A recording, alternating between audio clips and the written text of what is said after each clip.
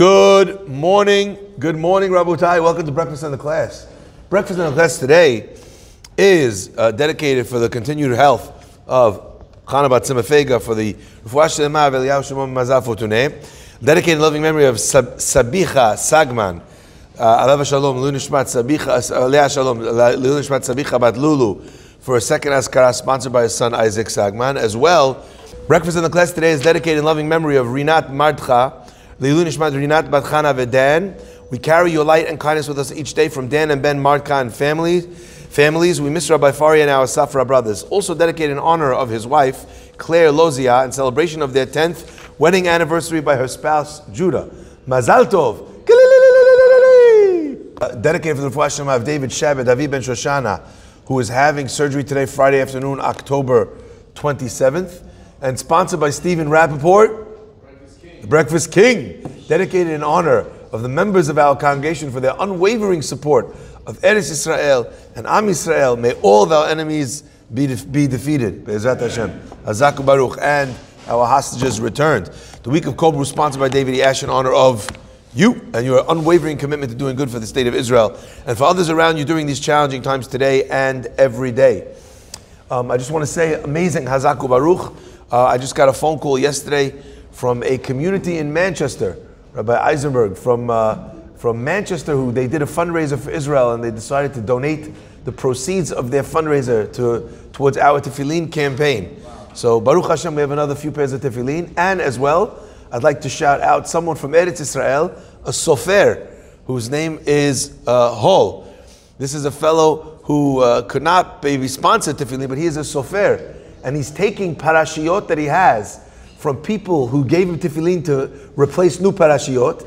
So he has parashiyot that are kosher there. He's going to fix them up and put tefillin together for us.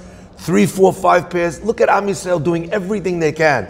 Then again, I got another phone call from someone saying that you have sofrim who they're going to donate the parashiyot that they're writing. They're donating their time for free. So they're going to donate the parashiyot. So what we're going to pay for is batim. Unbelievable how Am Yisrael is coming together for all these unbelievable things, unbelievable projects. Mika Amcha Yisrael Goy Echad Ba'aretz. Fantastic. Let's begin, my friends. The pasuk says, in the end of Parashat Lech Lecha, Hashem says to Avraham, you know, you're quite an old fella. You know, you're 100 years old. Your wife is 90 years old. But you know something? You're going to have a son. Yom Avraham el Elokim, and Hashem, and Avraham says to God, Lu Yishmael yichleh fanecha.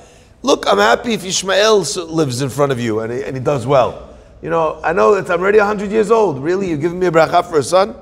Yom Elohim, and God says, Aval. However, I'm gonna bless Ishmael.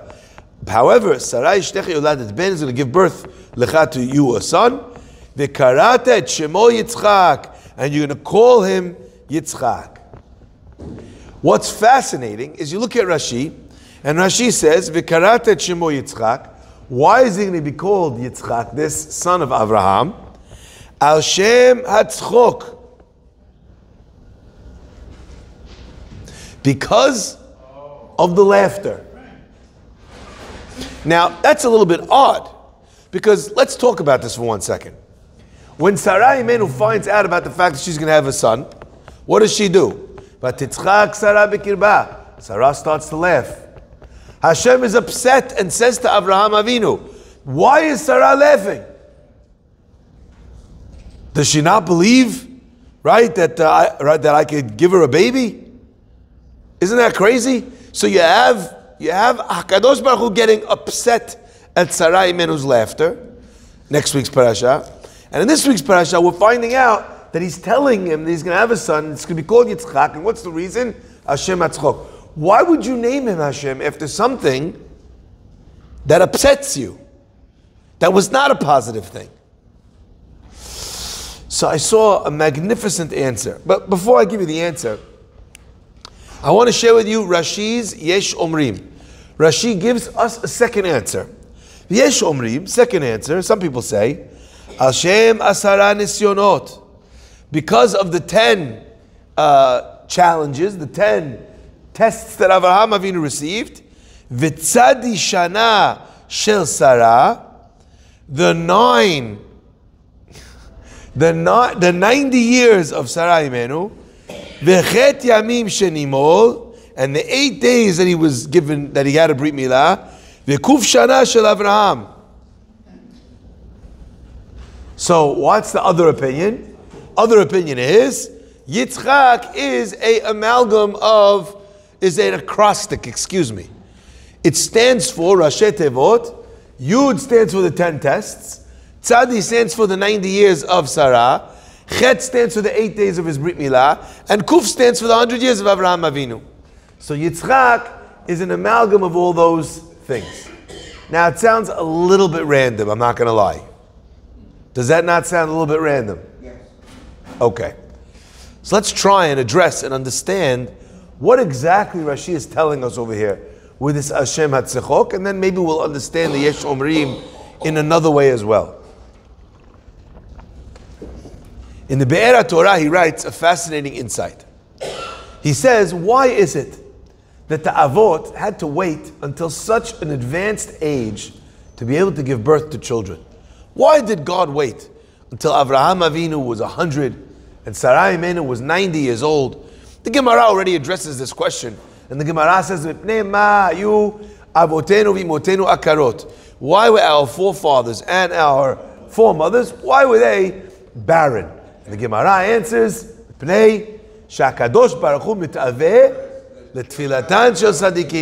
because God loves the prayers of the righteous.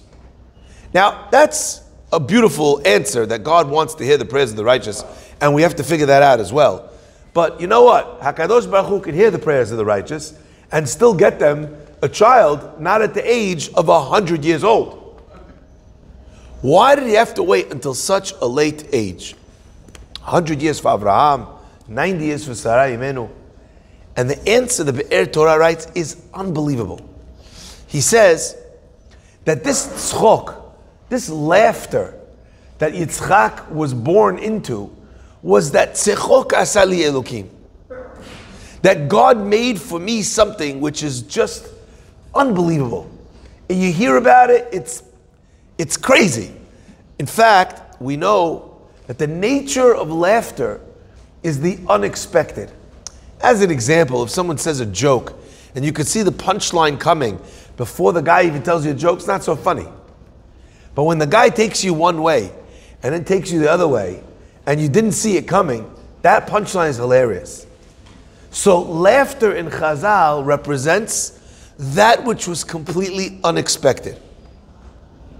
Oz ve'hadar levusha v'tishak liyom aharon. In the final day, when it's all over, what happens? The Jewish person, Am Yisrael, HaKadosh Baruch Hu, laughs.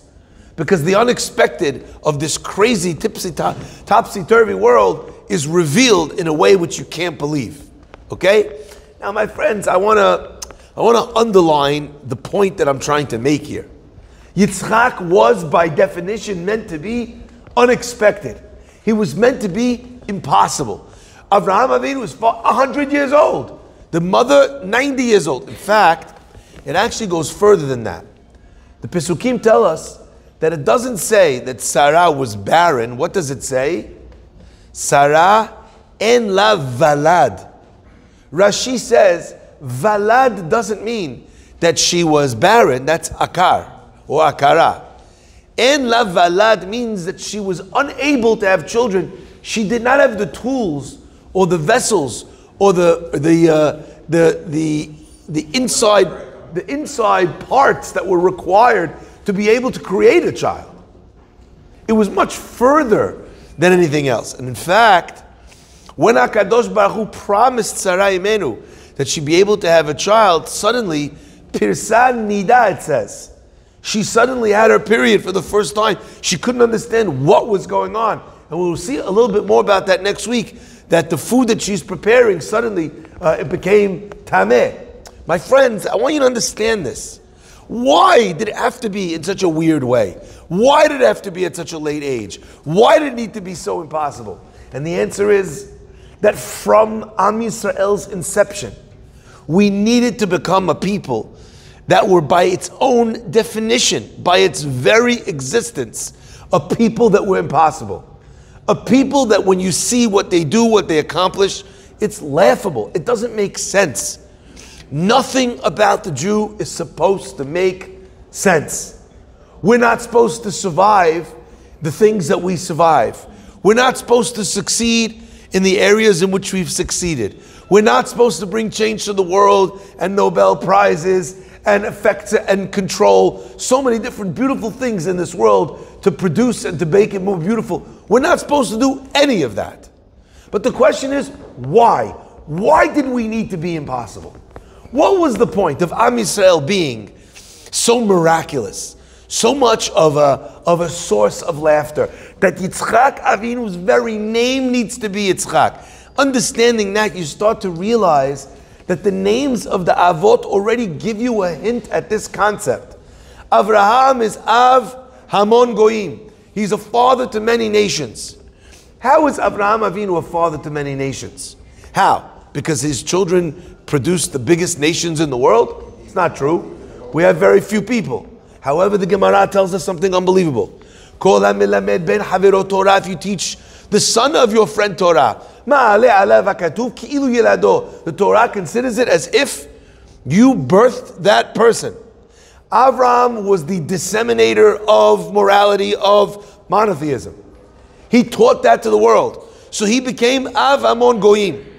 In order for the Jewish people to be the light unto the nations, for people to be able to see us and take note, what was required? Avraham, what do you need? Yitzchak, Yaakov. The Jewish people needed to be an impossibility. They needed to be someone that was stepped on, that got trod on no matter where they went. So that when they achieved, and that when they accomplished, so that when they succeeded, and when they built wealth, and when they became important people in the countries they went to, there would be no one who would attribute their success to that person. Everyone would be able to understand that there must be something about this nation which is touched by the divine. So therefore, in order for them to be Av Hamon Goyim, what was required? It needed to be laughable. How downtrodden they were, how small, how beaten, how persecuted, how everything stacked against them would still result in unbelievable success. My friends, so the nature of Yitzchak is something that defies nature. So the nature of Yaakov is to be someone that gets stepped on, and from that place to become, from a Yaakov, a Yisrael, a fighter, a struggler to become someone that rises and initially sits on the ground, but ultimately fights with the greatest forces in the world. Ki sarita Elokim va'adam vatuchal. My friends, I want to give you the other side of Yitzchak. The other element of the unexpected. The other element of laughing. You see, even though Sarah Imenu laughs at Yitzchak's possibility, that does not deter Yitzchak Avinu from coming. Yitzchak's midah, his midah, is called the midah of givurah, of strength. And the Sifrei Musar write that a Jewish person, all of us, are categorized by a few different things. Am Yisrael is Rachmanim, Baishanim, we are merciful. We are Baishanim, we are embarrassed. We're not arrogant. And Gomlei Chasadim, and we do acts of kindness with people. So those are the three character traits that are called Simanei Yisrael. They're called the signs of a Jew. That they are, one more time, they are merciful, Rachmanim, Baishanim, that they have a sensitivity and embarrassment. They like to hide, they don't like to brag and be arrogant. And finally, Gomlei Chasadim, that they do acts of kindness. My friends, I want you to understand something. The Sifrei Musar write something unbelievable. What do they tell us? They tell us, Haron, bring it here. I'll do it at the end. The Sifrei Musar bring something unbelievable. How do they explain? That what does it mean to have busha? A person should be embarrassed. Said the Sifrei Musar, there's a right time and a wrong time to have busha. Because the Jewish people are both Baishanim, but also azeh panim. Now we say in our tachanun, En anachnu azeh panim, lo ma'ale fanecha. We are not azeh panim, we are not brazen to say before you that we have not sinned. But my friends, we do have to have what's called in the Sefer, in the Sefarim, Azut de Kedusha, a brazenness of holiness. And let's explain. On one side, we have a pasuk that tells us, a teaching that tells us, Az panim legehinam. A person who has a brazen face, he's arrogant, gehinam. On the other hand, we have a Mishnah Mefureshet that says a person is supposed to be Kal Kanesher, Gibor Katzvi, right? Ratz Katzvi, right? Ratz Katzvi, Gibor Kari, right? The Az Kanamer. So you're supposed to have the Azut, the brazenness of Namer of a leopard. So is it a good thing to have or a bad thing to have? Do we follow Yehuda ben Tema that tells us that a person is supposed to have Azut, or do we follow Azpanim Legeinam? And the rabbis explain that a Jew needs to understand that there are times to be bashful, and there are times to have great courage and great chutzpah. My friends, the chutzpah of Yitzchak, say the Sifrei Musar, is that when you know what it is that is right to do, you do that which is right, mipnei hamal'aigim bifanav, from those that laugh at you. Interestingly enough, Yitzchak Avinu was a character who always does the right thing. And a guy like that goody two shoes, the kid that gets made fun of in school for being a goody-goody, the one that gets told all the time, live a little, come on, it's ridiculous. That person, Yitzchak, needed to have within him a tool, a vessel to be able to repel that ridicule. In fact, even before he was born, it wasn't only Sarah and Avraham Avinu that were laughing. The Pasuk, the Midrash tells us that when Yitzchak Avinu was born, they made a great party. And everyone came on that day. And it tells us that Sarah was nursing Yitzchak Avinu. And the rabbis tell us, why is that a relevant point? Why do we need to understand this? The Chachamim explained to us because the Letzanei Ador, the jokers of the generation were saying, this baby is not Abraham's. Abraham's 100 years old. This baby is really Avimelech's. Because when Sarah was kidnapped, right, Avimelech took her, so maybe Avimelech was with Sarah, and this is the baby of Avimelech. I always loved that. Like, oh, how could Abraham have a child? He's 100 years. Sarah is 90. If you're willing to have suspended disbelief that she got pregnant, you can't understand that he was the one that made her pregnant. The answer is, from the beginning, Yitzchak is surrounded by laughter. I remember as a child, there was a tape back in the day called Country Yossi. Country Yossi used to shamelessly rip off all the country songs on the radio, change a couple words here and there, and make it Jewish. And then he would release these tapes in the Jewish stores. Now there was a song that I remember growing up, and the name of the song was Zlata. This one boy who has this name Zlata, and every time they say the name on the tape, you hear a laughing track behind, everyone's laughing. And the kid goes to school, and everyone laughs at his name. And his father leaves him when he's a young kid, and he gives him this name, this ridiculous name. Everyone always laughs at him. He learns to fight every kid. He fights every kid in his class, until finally one day, he's in a pizza shop somewhere in Monticello. I'm sure in the original story it wasn't that, but he meets this guy. Who walks in? His father walks in. Anyway, he jumps up his father. Why'd you name me this name Zlata? They have a bust up, a brawl. They fight in the pizza shop. Until finally they're lying on the floor next to each other. And he says, why, after everything, you walked out on me, you left me alone, and you gave me this name? And the father says, I knew that I was going to have to leave you. I knew I was going to have to leave you behind. I knew there was going to be no one to make you tough. I knew that if I give you a name called Zlata, every kid in school would come for you. And you'd learn how to protect yourself. And once you learned how to protect yourself, I knew you'd be okay even without me. That was a story, the song from my childhood. Now, while I do not recommend naming your child a ridiculous name that's going to get them wedgies in school, even with the best of intentions, okay? However, the theme of Zlata perhaps is in some way the story of Yitzchak Avinu. That from his birth, he's called Tzchok. From his birth, before he's even born, people are laughing at him. In order to create a reality of a person that is not moved 1 inch by other people's opinions. It doesn't bother him that someone else thinks he's ridiculous, or too religious, or too obsessed, or a fool for giving his money to charity. Oh, they got you. Oh, they got you over there. They got you at the drive in the synagogue. They got you. Yeah, they hit you up. These lines that people say, they make fun of a person. And sometimes a person can allow themselves to be deterred. When you know what's right, nothing should stop you from doing what you need to do. You want to wear a kippah? Wear a kippah. You want to put up a mezuzah? Put up a mezuzah. My friends, a person should never be embarrassed of who they are. So you want to be Av Hamon Goyim? You need to be ready to have the people laugh in your face. You need to have people tell you, you're ridiculous. What's the problem with eating? It's only salad. It's only sushi.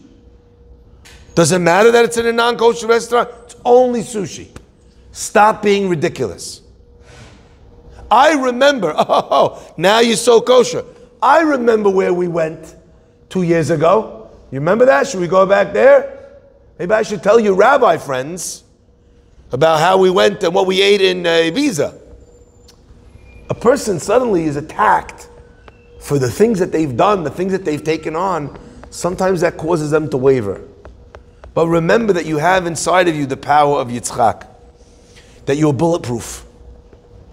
And that all the opinions and all the noise, ultimately, in the beginning of next week's parasha, we'll read that Sarah Imenu says, this son, Yishmael, he's shooting arrows at Yitzchak Avinu. How apropos is it that when we're hearing this morning that rockets landed in Tel Aviv, that Yishmael is still throwing arrows at Yitzchak. But what's the end of the story? Garesh et ben ha'amah hazot. Let them get chased away, this son of the handmaiden. Let them get chased away. Garesh et ben ha'amah hazot. And I have an even deeper prayer to HaKadosh Baruch Hu. Not just that they get chased away, yistaleku oivenu v'sanenu chum v'kshiratenu, but rather yitamu oivenu, that our enemies should end.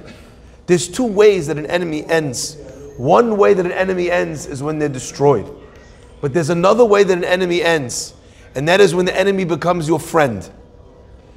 The Torah tells us that at the end of Yishmael's life, what happens?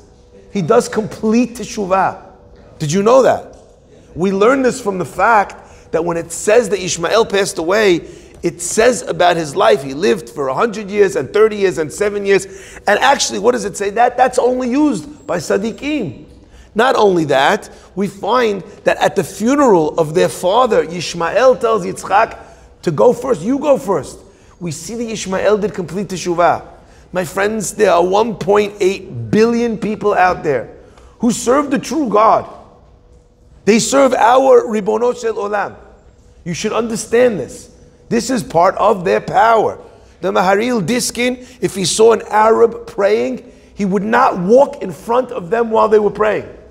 Like the halakha of walking in front of someone who's praying Amidah. Did you know that? Where do you think their enduring power comes from?